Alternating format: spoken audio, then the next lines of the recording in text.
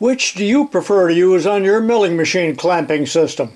Hex nuts with thick washers or flange nuts with a built-in washer? I know I prefer a flange nut. Let's make some today.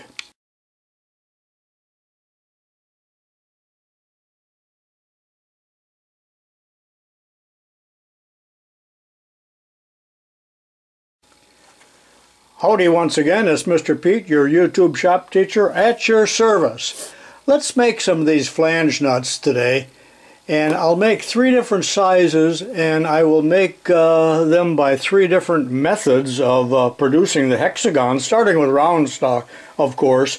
And you're going to see flange nuts used quite a bit in products that you assemble in your home because it eliminates a washer. Matter of fact, there's a flat washer and really a lock washer all in one. Now these little nuts are stamped nuts. We're going to machine larger nuts. Most specifically on your milling machines, you'll probably use the 5/8 diameter thread on Bridgeports. This is possibly made of heat-treated steel. I'm not even going to double check. I do like the appearance of this. I like the coloring. I like everything about it. And you certainly can buy these from any machine shop supplier. I don't think you'll find them at a local hardware store, but just for the fun of it, let's make some. First of all, let me tell you what not to do. In the early days of my teaching, we had a very low budget, like a B Western. And, you know, we couldn't buy things like nuts like that. So we would make our own, and I didn't have a dividing head or any real means of doing it at that time. So I simply took a piece of hexagon stock about this size. This, of course, is a wooden mock-up. And I had a stud either pinned or welted in there, I forgot which. And we would screw the blank on there, pretend that this is still a piece of round stock. And this could be put in the milling machine vise, and we would first mill one side, then unclamp it, rotate it by 1/6, mill the other side, and so on, times 6. And this was a good method if the boys would actually listen to you and follow instructions. But if they entered with the milling cutter from the wrong way, it would instantly unscrew this, no matter how tight you had it, and break the cutter and flip that across the room until it hit the metal walls, you know, and I can still hear that happening. I'm not sure if it was the cutter that hit the wall or the nut, but they would really go flying. So I had to put the kibosh to that after about a year. Don't try that at home.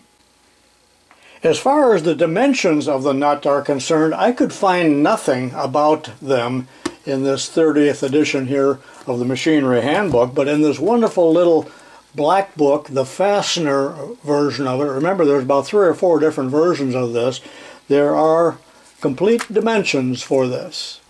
And I'll put a still of that near the end of the video.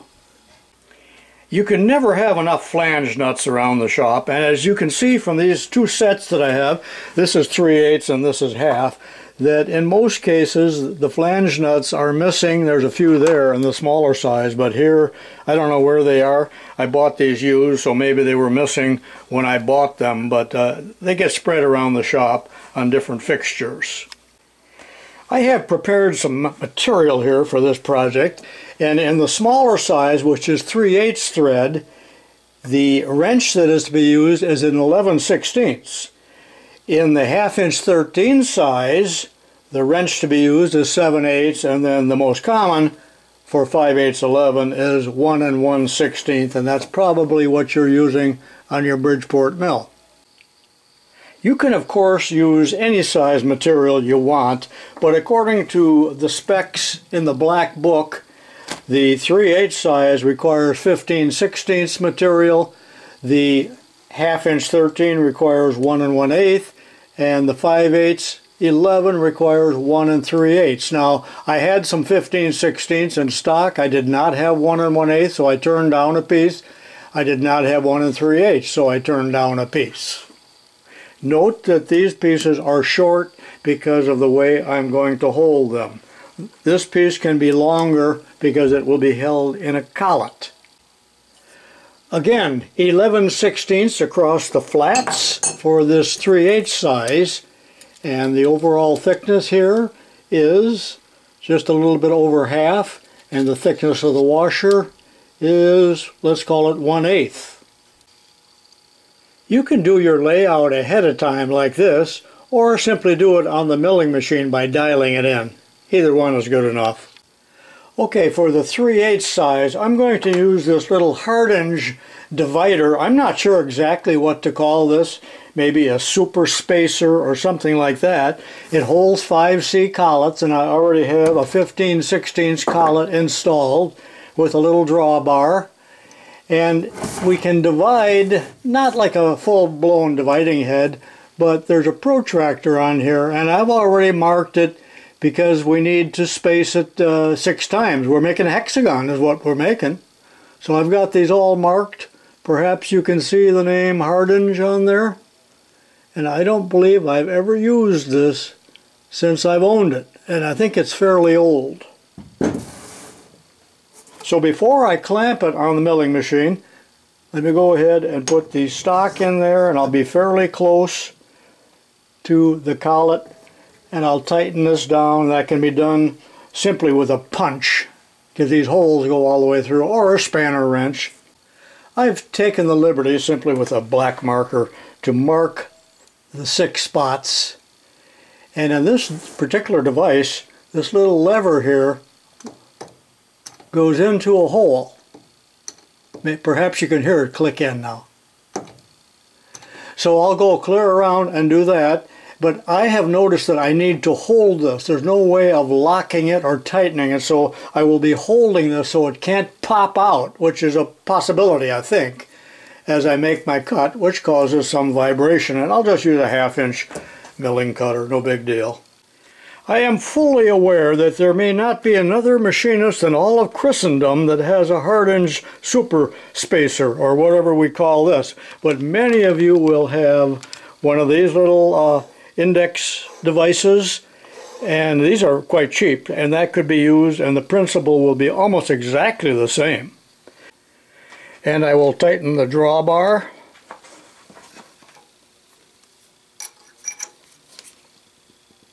Like that, and it's not going to go anyplace.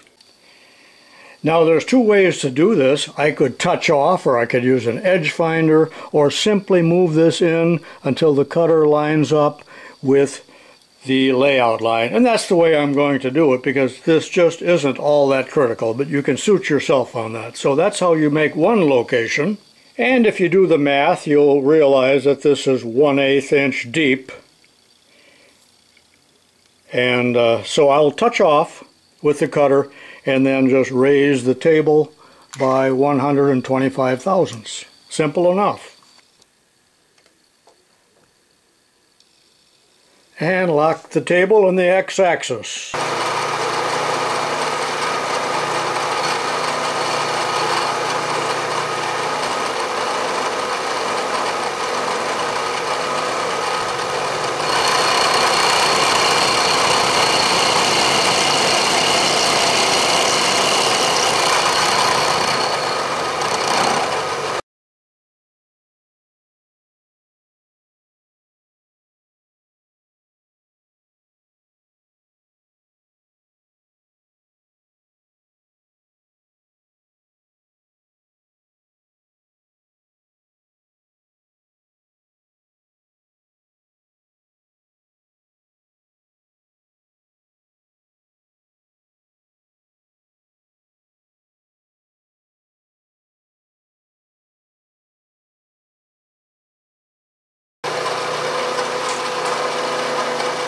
And that's all there is to it.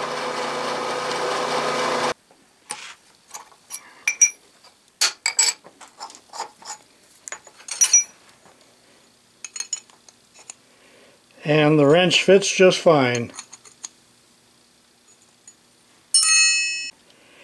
This dimension should be 0.688 or thereabouts. So I'm within 4 thousandths, and there's quite a bit of leeway on that if you look in the little black book. Alright, the work is held in a 3-jaw chuck, and I'm going to file a nice bevel or chamfer or crown on there. Now you ought to do this left-handed for safety, but I simply can't do a thing with my left hand.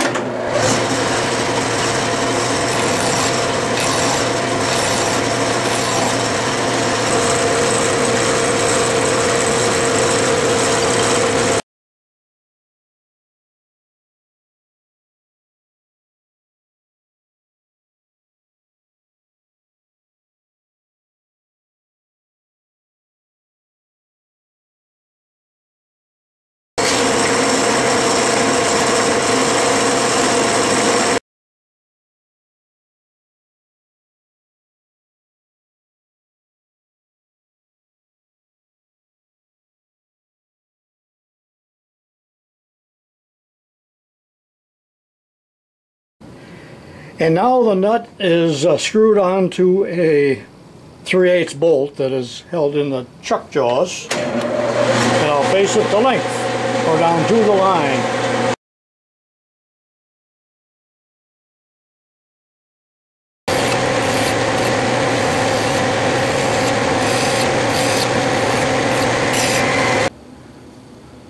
Okay, that turned out quite nicely using the little hard-hinge fixture, or you could use your spin index. You can change any dimensions you want. If you want the flange to be a little thicker or a little thinner, or you want the nut to be taller, but this is the same dimensions as the black book calls for and the sample here. You also can blue it with gun blue or do anything you want to it, just leave it the way it is. Now, as I do the larger sizes, the 1/2 and the 5/8, I do not intend to show the drilling and tapping and cutting off. Alright, let's move on to the next size, which is 1/2 inch. Okay, in this part of the video, I'm going to make the 1/2 inch thread flange nut using this blank. Remember, that's 1 1/8 diameter. I have already put some layout lines on there, and they sure don't show up very well, do they? And this will be held in the 3-jaw chuck of this hard-hinge 4:1 ratio dividing head or index head. So I got to talk just a little bit about how to do the dividing on this, and then since you will not have a 4:1, that's kind of an orphan. If you do have a dividing head, it's probably a 40:1, so I'll go through that real briefly. With the hard-hinge head now, 4:1 ratio, and we're going to divide 6 sides, so that's just 6 divisions is all it is. So the formula, if you want to call it a formula, is just 4/6. I have 4 different plates for the hard-hinge dividing head. 3 I just showed you and 1 already on there, and the one that's already mounted is plate number 1 with those holes. I just as soon use that plate, but I would be able to use other plates as well, but I'm going to use the one because the 18 hole circle is what I'm going to use, and I'll show you why. The value of a fraction does not change if you multiply both the numerator and denominator by a number. For instance, if I multiply 4 times 2 and 6 times 2, we simply have, what, 8/12. Well, there is no plate with 12 holes, so let's multiply it again, this time by 3, so that would give me, what, 12/18. Remember, all of these fractions here have the same value, so I will use plate number 1 with 18 holes, and I will have to move, I know I'm stammering here a little bit, 12 holes on the 18 hole circle for each side of the hexagon. Most of you will have a dividing head, different brands. 40:1 ratio seems to be the standard. I sold my big Cincinnati dividing head because the only way to move it was with a bobcat. So the formula, if you want to call it one, is 40/6, and if we divide that out, that equals to 6 4/6 turns for each side of the hexagon. I'm pretty sure you would have a plate that has 24 holes, as we know there's none with 6. So if we multiply the top and the bottom times 4, we have 6 and 16 24ths. So if you are using a plate with 24 holes, you would turn it 6 and 16 24ths for each side of the hexagon. Is that clear as mud at all? The crank is set so that the pin will drop into the hole circle that I just mentioned that has 18 holes. And I've set the sector here for 9 holes. So here's what I'll be doing. For each division, I will turn it like this, 9 spaces. The 4-to-1 ratio is very fast acting compared to that 41. So that's all I'm doing. And then I would move this like this after I make my cut, and right there, I'd be ready for the next cut. That's all there is to it. This is really simple to use. Now let me go ahead and set this up on the Bridgeport. I won't show that. Alright, here's the setup. The dividing head is mounted to the table of the milling machine by 2 T-bolts. That's a 3/4 cutter, and I've already located it. I'm not going to show that because I showed that in the earlier part, and it's basically the same, but there's 1/8 of an inch depth of cut, and as far as the x-axis, I just lined the cutter up with the layout line. The plate is on 0 and ready to cut, and I do lock this with this little wrench here each time I make a cut. So there's just 6 cuts to make. Let's see how it goes. Okay, I managed to lose the footage for that for the first 2 spots, but I think it'll be alright. Unlock this. Sorry about that.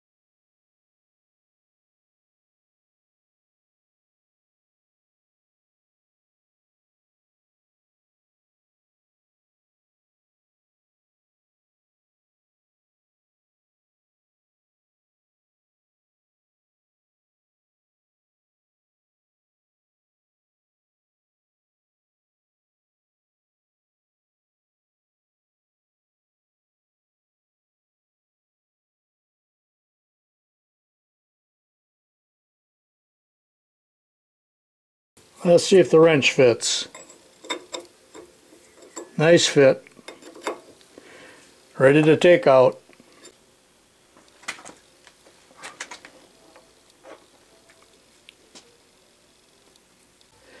Well, that cutter was a bit dull after all and left horrendous burrs, but into the lathe it goes for deburring, drilling, tapping, and then cutting off. Again, I won't show that.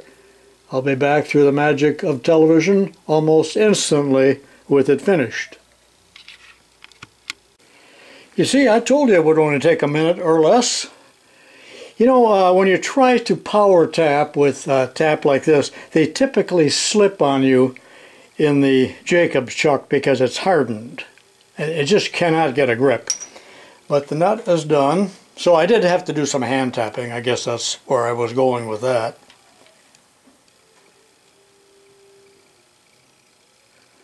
Looks pretty good. Again, that's the half 13. Okay, that's what we got so far. This is the one I just finished. It's still warm. Fits just nice. Finish is pretty decent, although it's not important. You can do as much or as little as you want with the finish. Now I have a couple irrelevant questions. Would I be considered anal in that I have to wipe off and clean my drill bits before I return them? Now here's one that's dirty. Somebody else must have used it. It really bothers me. And the other thing is, I have talked about this kind of candy cane type nut tap before. Are you familiar with it? The beauty of this type of tap, it's used in production, and it's a continuous thing, that the nuts, is strictly for nuts, run right through here, one right after the other, and they do not have to back up. Eventually a whole row of them here drop off. I've talked about that before, haven't I? These are nut taps.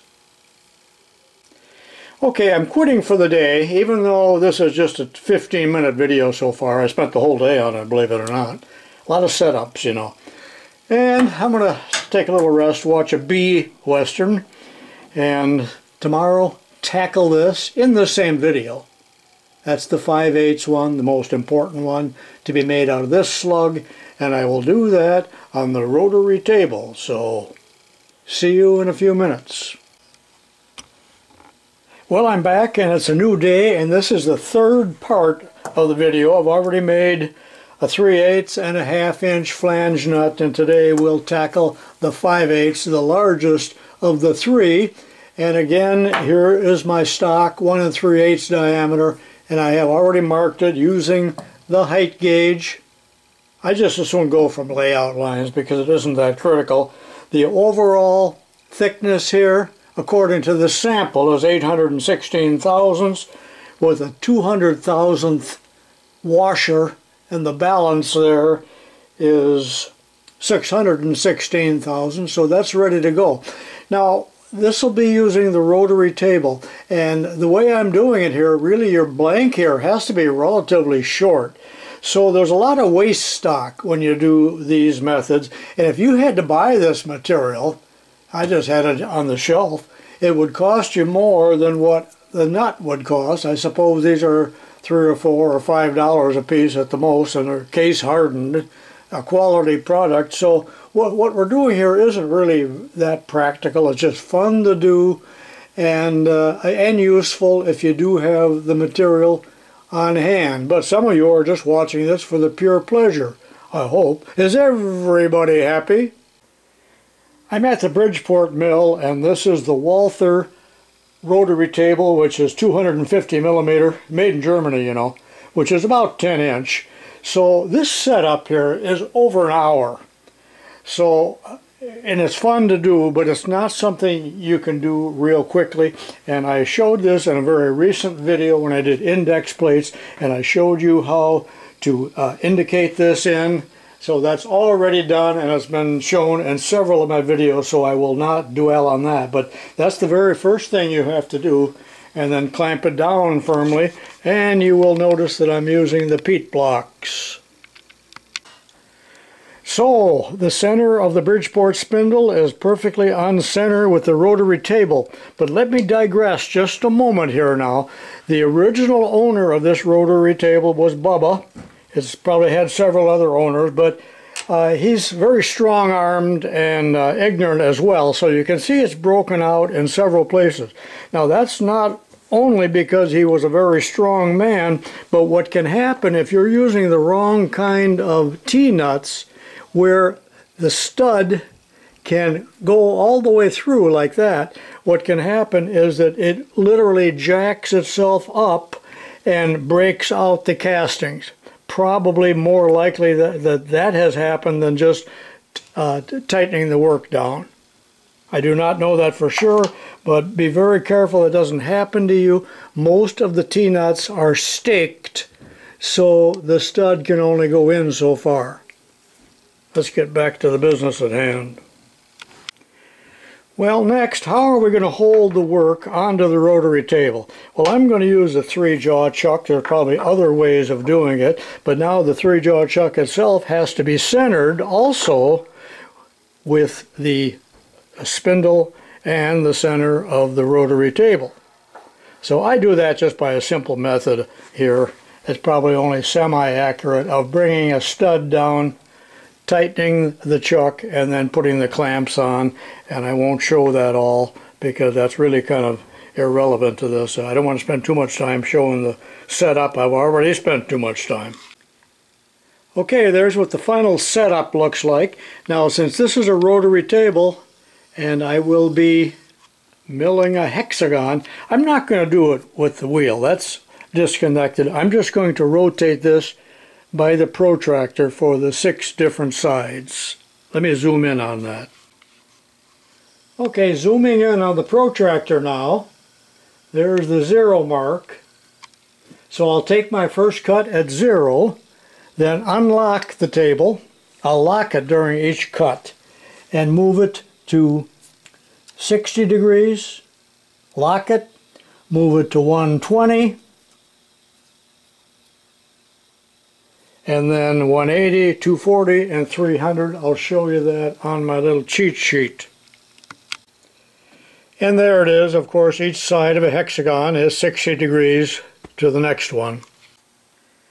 Alright, I still have to locate the cutter in relationship to the work, and it's still on center, of course.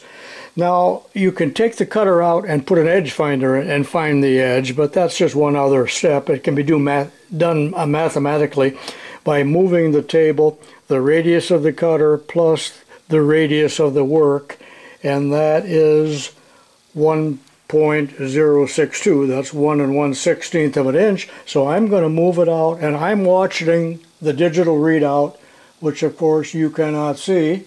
And there I am at 1.602, and I'm right on the edge of the work. And now I'll move the quill down, or the table up, it doesn't matter. 616 thousandths, that's that dimension there, but I'm just going by the layout line. You could dial it in if you want, and then lock the quill. Boy, there's a lot of steps, aren't there? Okay, the depth this way, moving in here, is 156 thousandths. I'm going to take that in 2 passes. So 100, and then that'd be the roughing, and then another 56 on the finishing. So you'll see me moving it here 100 thousandths right there, locking the table in the X direction. I don't want to climb mill here. I question the rigidity a little bit of this setup because I got these spindly little screws here and I don't want it to spin around. So I'm ready to finally cut here on side 1.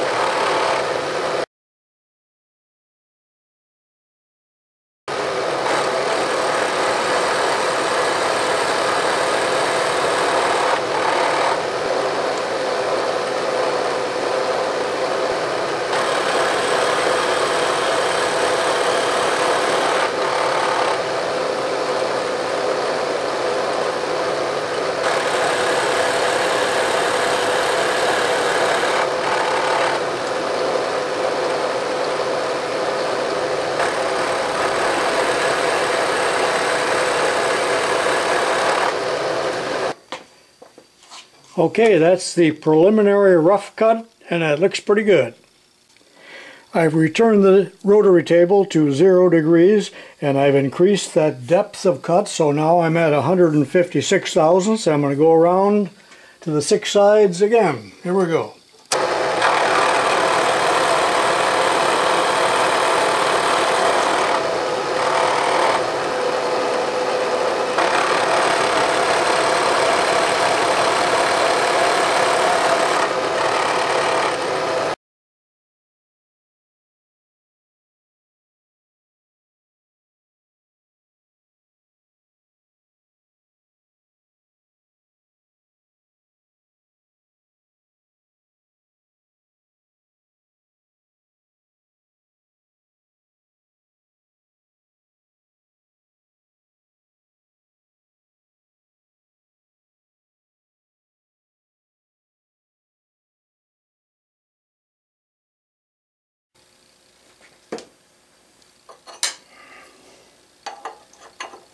And it fits perfectly, and I'm ready to take it out of the chuck.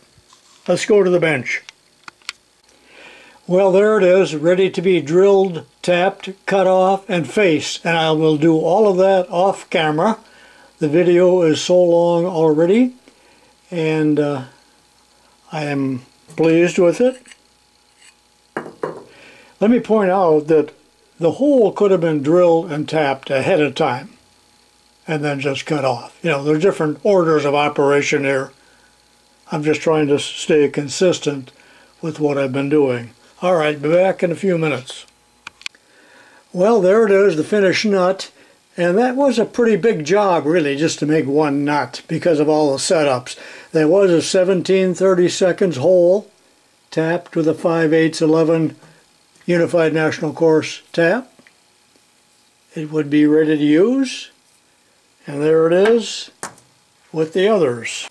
Before I close, just one other thing. I talked about this earlier in the video, my homemade jig, certainly made out of steel, not out of maple like this one, but that was just a teaching aid, which I wasted 30 minutes out of my life making, by the way. But a collet block like this, hexagon could certainly be used in the milling machine vise with a larger collet, of course, and you'd probably be limited up to the size maybe of 1/2 inch, but that's probably the easy way to go, especially compared to using the rotary table. Well, that's it, ladies and gentlemen. 3 different ways to produce flange nuts for your machine shop. This is Mr. Pete saying so long for now, and I'll see you next time.